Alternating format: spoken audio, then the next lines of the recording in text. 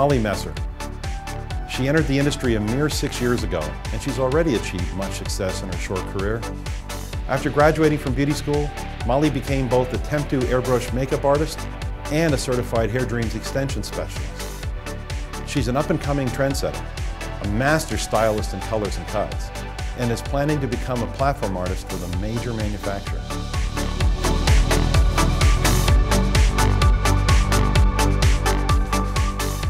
Molly, I really appreciate you taking time and being with us today and just sitting down and talking about you. Thank you so much. I'm so excited to be here. Well, we're excited to have you. We really are. Molly, you've been out of school for 5 years. 5 years. All right, but you've already accomplished a lot of stuff, and we're really proud of you for that. And I kind of want to talk about your story. I kind of want to know what got you to where you are today, Right. and more importantly, how you can kind of inspire other people to get there and maybe follow you as you go ahead in your career and grow and get to be a great artist and a great talent and a great business person. Well, thanks. So let's talk about it a little bit, All because let's go back. Let's go back to cosmetology school days. Okay, 5 whole years ago. 5 whole years. Can you remember that? I think you can. Yeah. I know you can. It'll be tough, but somehow you'll do it. And we're going to go back to that time because I know you had some challenges. I mean, there were challenges for you, Molly, going to school. Tell everybody about it, because you actually went to college. Oh yeah. Tell me that story. Well, my parents forced me to go to Eastern Kentucky University. They're like, you need to get an education.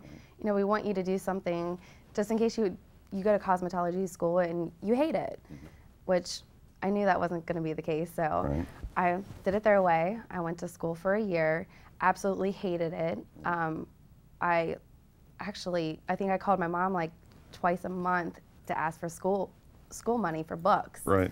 I'm like, I need money for books. She's like, Molly, you need book money every week? I'm Yeah. like, of course I do. I was going out partying, so I mean, I wasted their time. I wasted my time and their money, and Because you were doing things that you didn't really want to do. no, yeah, Right. for sure. And I think that's a story of a lot of people. It really happens to a lot of yeah. people. I think their families, meaning well, want their child to go to college. I mean, they feel that that's something that they owe to their child, and they think that that's the best way to success. But that wasn't your best way to success, No, was it? No, absolutely not.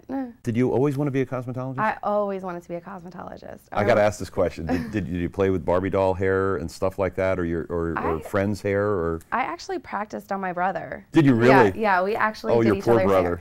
Oh yeah. You know, remember those pinking shears that would like cut the fabric? They cut like jagged lines. Oh my goodness. Yeah, that was. I bet you gave him some terrific haircuts, didn't you? Oh yeah. Oh, Yeah. Was he your little brother? He was my older brother. Oh, your older brother? Yes. And you were still able to get him to do that? Well, we were young. Okay. And so I would force him. We'd have this like little car that I'd pull up and I'd act like I was shampooing his hair with, and I'd cut his hair. And I don't know. So you had this idea for a haircut on the go. Is that On the it? go. Okay, We it's had like this a mobile cool hair car. cutting. Yeah, we had Okay. this cool car, and we would be in the basement, and I'd be like, just let me cut a little bit of it, and he'd pull up, and I thought it was, I don't know, it was just really random, weird. So but- finally, okay, so no, I love these stories. And basically what happened is, okay, you're finished the first year, parents are realizing we just blew X number of $1,000, Right, all right? right. You said, I told you so. Right. And it was at that point you said, that's it, I'm gonna go Yeah. to beauty school. Immediately, I went to beauty school, and I fell in love with it. That's fantastic. But you had challenges, though. Oh, I mean, yeah. you and I talked about it, and I mean, the challenges, it's tough, and I don't think it's unlike a lot of people have to go through these things. But if you don't mind, do you mind talking about it a little bit? Not I mean, at all. your parents went through a tough divorce. A very tough divorce. I remember just getting into hair school, and they divorced, and my dad found out he had Crohn's disease, so he was constantly sick. And from that, he was constantly in and out of the Painful, hospital. too. It's a very tough time. It is, yeah. Definitely. And what happened?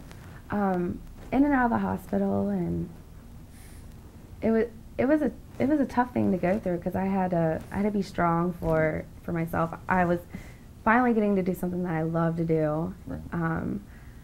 and going to school was just that I was kind of at peace going to school, and It was your escape. I loved what I was doing. It was your escape. Yeah, A lot of people definitely. take all of that kind of challenge in their life, and they let it affect them, and they let it pull them down. Right. And you're saying what you did is you took those terrible things that were going on in your family's life, sickness, divorce, bad feelings at home, and you saw that you saw cosmetology in school as a chance to transform that in your life and to get away from that stuff. Right, right. I think that's great. A lot of my time was focused on school, like how can I, what can I do at home to keep my mind off of what was actually happening. Right. So.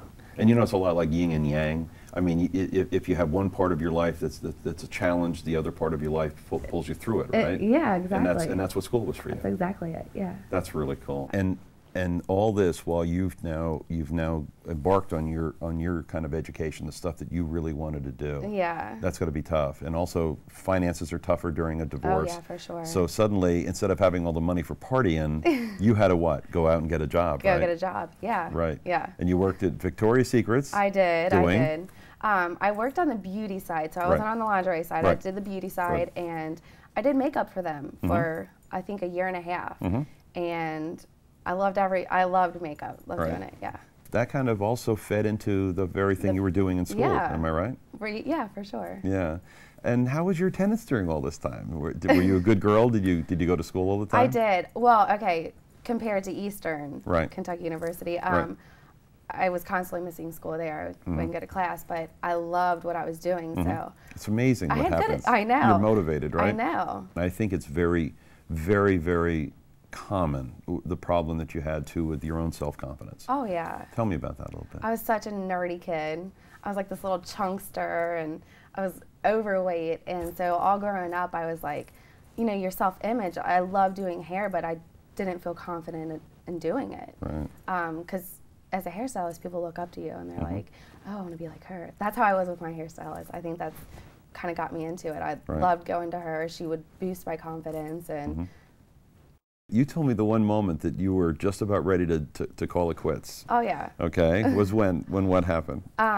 My first haircut that I experienced. First day on the student salon floor. On the floor, right? Yes. My instructor walked up and gave me a ticket for a haircut, and I was terrified. I was sweating to death. I was just like, oh my God, I can't do this. I'm so nervous. So. Right.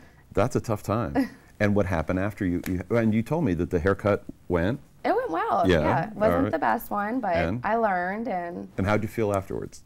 I was okay. Yeah. I was okay. I was like, okay, I think I can do this. So the second cut you had was? Second one was just fine. No problems then, right? It wasn't my best haircut, but yeah, well, no problems. Well, you have to have a couple of bad ones to have the great ones. For sure. Is that right? Yeah. If you had a message to somebody that's in school today, I mean right now, what would you tell them? I mean, if you had a chance to walk into any school in America and talk to students who are going through what you had to go through, you had your challenges, you had your insecurities, what would you tell them today? You have to love what you're doing, and if you don't love it, then you won't ever make it out there. That's exactly right. Yeah, I mean, but I think that's true of anything in life. Oh yeah, for sure. You have to love what you're doing. There's an old story. If you do what you love, you never work a day in your life. Right. What are your plans? What do you want to do from this point forward? The sky's the limit. No, I have no idea. I want to do platform work. Good. I want to own tons of salons, and I look up to a lot of people in this industry, so I can do a runway show or... No, wait a minute. Now, this is the young lady who was the college dropout. Yeah. This is the young lady who lacked self-confidence. And this is the young lady who had all kinds of challenges. And now you're talking about the fact that you want to be the mogul of the beauty industry, right? I do. I'm very impressed with that. That's really cool. So, no, you're a great inspiration, and I really appreciate you taking time to talk to us today. It's been great. It's been a lot of fun.